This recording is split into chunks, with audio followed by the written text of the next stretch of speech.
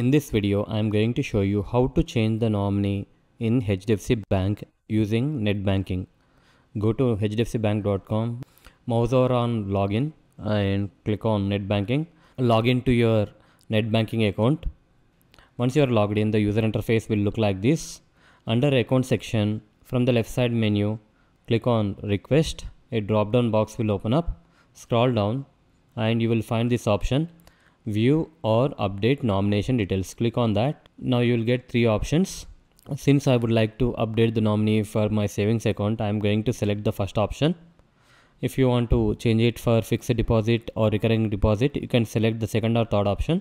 I am going with the first option. Click on continue. It will show you the account number, primary holder name, and whether the nominee is registered or not. If you want to see the nominee, you can click on view or modify nominee. It will give you the name of the nominee, date of birth, and relationship and the address. If you want to change the nominee, simply click on modify. Now enter a new name which you want to update for your savings account. After entering the name, select the nominee date of birth.